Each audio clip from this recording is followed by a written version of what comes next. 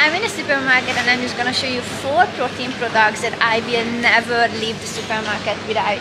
Number 1, chicken. It is so easy. You can grill it, fry it, eat it cold, eat it hot, season it with hundreds of different seasonings, and it's just so easy to make. Okay, number 2 has to be beef. I am a big beef girl, and if you're not, I honestly, my only question is why, because I believe beef is genuinely superfood. Number 3 has to be fat-free Greek yogurt, simply because I do have a sweet tooth, and I think it's just so easy to kind of make,